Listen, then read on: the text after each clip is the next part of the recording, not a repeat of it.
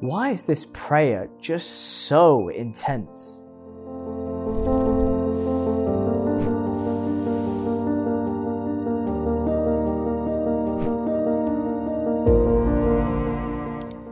Every single day from the moment we reach the age until our last breath, prayer is compulsory on each and every one of us, not just once, not just twice, but 5 times per day. That's intense. That's a lot. Why? What is this about?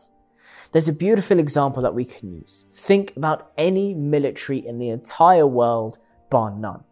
Every single one of those soldiers in that military, when they're commanded to do A, they do it without any hesitation. When they're commanded to do B, they do it. When they're commanded to do C, anything that they're commanded to do, any military in the world, their soldiers will simply obey. But that's just not the same if you to go to any office environment. There's something specific. There's something that they do in the military with those soldiers that gets them into this mindset. They're given life and death commands. They follow without any questions. This strict following of commands internalizes their perception, their notion of the greatness of their commander, of their leader.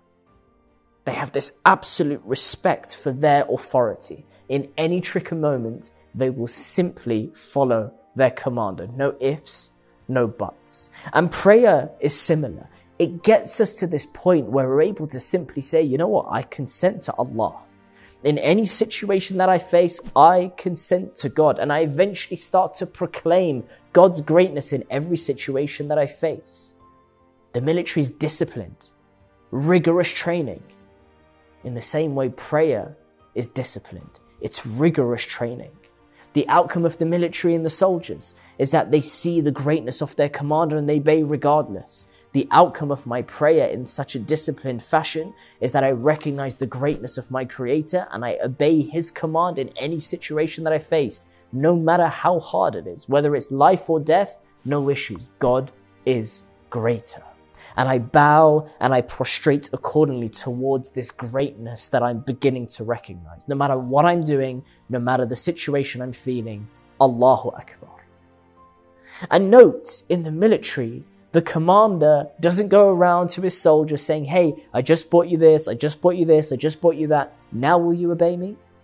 Because what would happen in that situation?